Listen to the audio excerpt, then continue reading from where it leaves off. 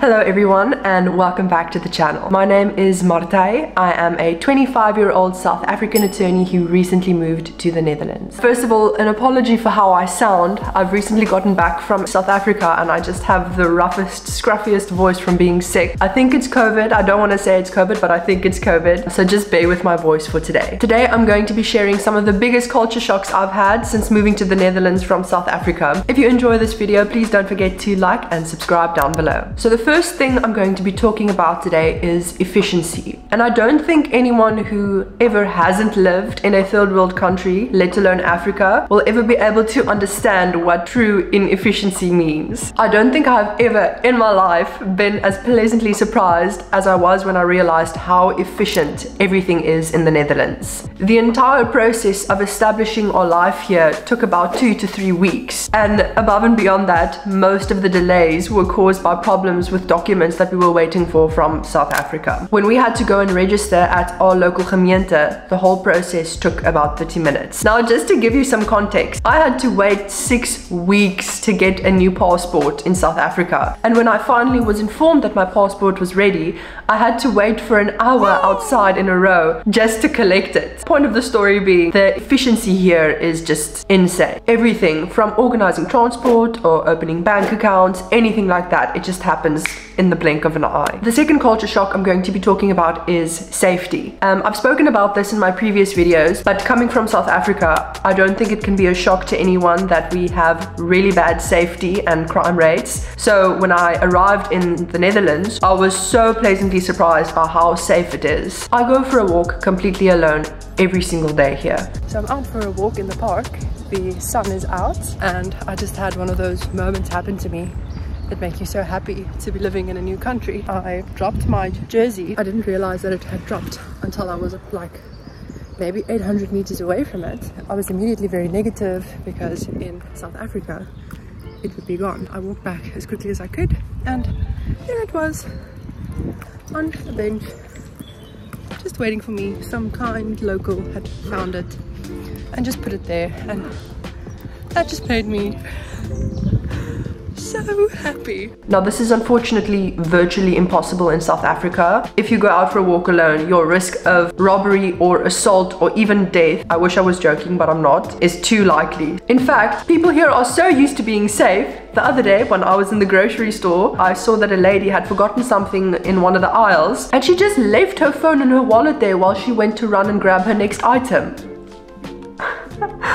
That would never happen in South Africa. It would be stolen the second she turned her shoulders away. So that was a huge shock for me, just how safe people are and how safe people feel as well. But do not be lulled into a false sense of security. Your bicycles are not safe here. There's this saying that's been going around that says that you haven't really lived in the Netherlands until you've had a bike stolen. And unfortunately, my husband has now become victim to it. His bike was stolen from right outside our front door. So clearly we are now officially living in the Netherlands. It was not pleasant, but apparently that happens everywhere. So if you're ever in the Netherlands, just be sure to double or triple lock your bike, or even better, store it inside. But seriously, being able to do virtually anything on my own has been one of the best and most freeing experiences of my entire life, and I'm so grateful for the safety we have here. Culture shock number 3, I don't know if it's a culture shock, but I was certainly pleasantly shocked, is the weather. And now before you say anything, I want to preface this portion by saying I was so thoroughly warned about how bad the weather would be in the Netherlands that I was basically preparing for the absolute worst. My expectations were on the ground, below the ground. I was assuming that I was saying bye for the sun. Maybe it's because of that I've been so pleasantly surprised, but I have been shocked by the amount of sunlight that we get here at the moment. I feel like I should also add that I live in the Brabant region, which is a lot more south than the well-known Randstad, and I think we definitely do get more sunlight here. Somebody please correct me on it, but honestly, I have been blown away by the amount of good weather days that we've had. But I will say, you should do the wise and the Dutch thing and always have an umbrella ready for emergency rain scenarios, because those do happen a lot as well.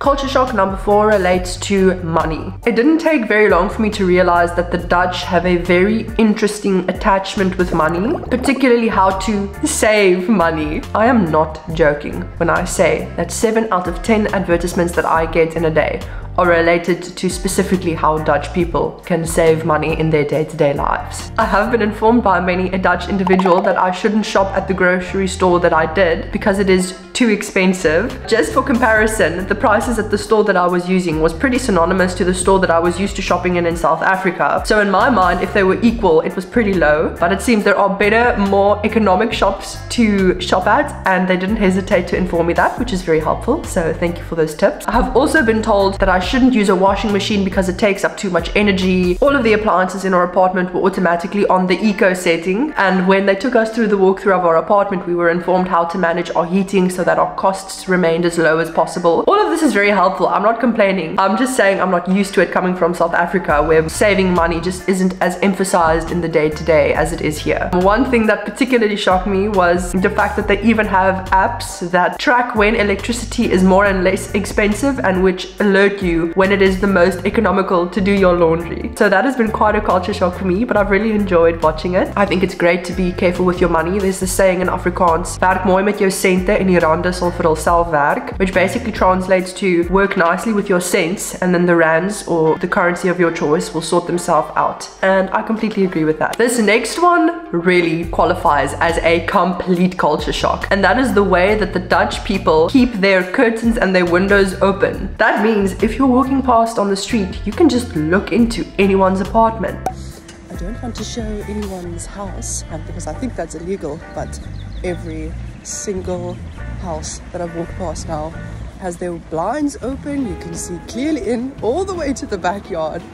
You can see them sitting, watching TV or working or making food, and it is so weird to me. I presume that it's because people just want light in their apartments, and I also presume that there's a general courtesy rule going around that you're not supposed to look into someone's apartment, but I am so curious, so every now and then I find myself just peeping in. I started to do a little bit of research and it started to make more sense to me. South Africa is one of the most unsafe countries in the world. That means everything is locked up. You don't want someone on the street to see what you have in your house because it may elicit them to potentially rob you. So you really want to hide your assets as well as possible. On the other hand, as of 2024, the Netherlands is one of the top 15 safest countries in the entire world. And I think being safer relates to more openness and not being as careful with locking doors and leaving curtains open. So I think that makes sense, but I was very shocked by that one. My second to last culture shock concerns Dutch directness. For those of you who perhaps don't know, the Dutch are quite well known for being extremely to the point when they say or do anything. Some foreigners appreciate it, others don't. I find it very endearing, and I also think above all that the Dutch people don't care. But I've found that if the Dutch need to say something, even if it will cause uncomfortability, they will just say it as it is. And this is very different from South Africa, where people are very sensitive towards saying things that will make others feel uncomfortable. But I kind of like the directness. You're saving a lot of time,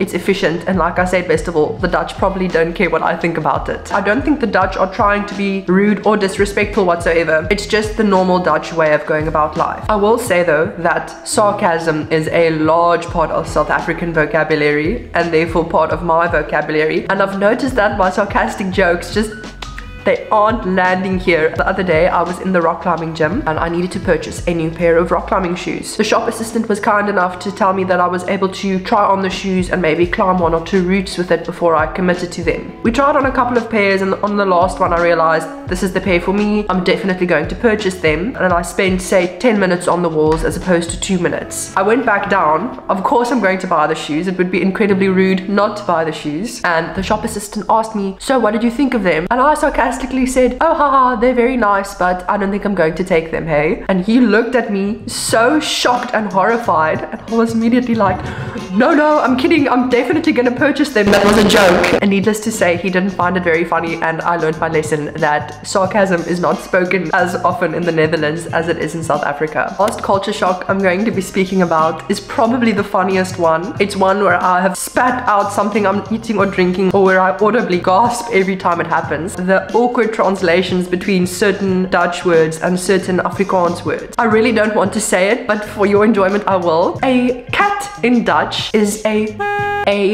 in Afrikaans is the foulest derogatory swear word that exists. And I have heard this word thrown around on advertisements, in conversations, and I just gasp every time. And they really don't realize how traumatizing it is for us as South Africans to hear it. So there are a couple of unfortunate translations. All of them have led to a good laugh. You mustn't take anything like that too seriously. That concludes my video for today. If you've made it this far, you might as well like and subscribe down below. If this video gets, say, let's make it 300 likes, then I'll do a second episode of it, because there are so many other culture shocks that I could have mentioned. Baie dankie dat julle gekyk het vandag. Ek waardeer dit opreg. Vir die wat my kan verstaan, ek is nou besig om Afrikaans te praat. Los asseblief 'n glimlag emoticon onder en ek sien julle dan in die volgende video. Fynde dag en lekker dag. Bye!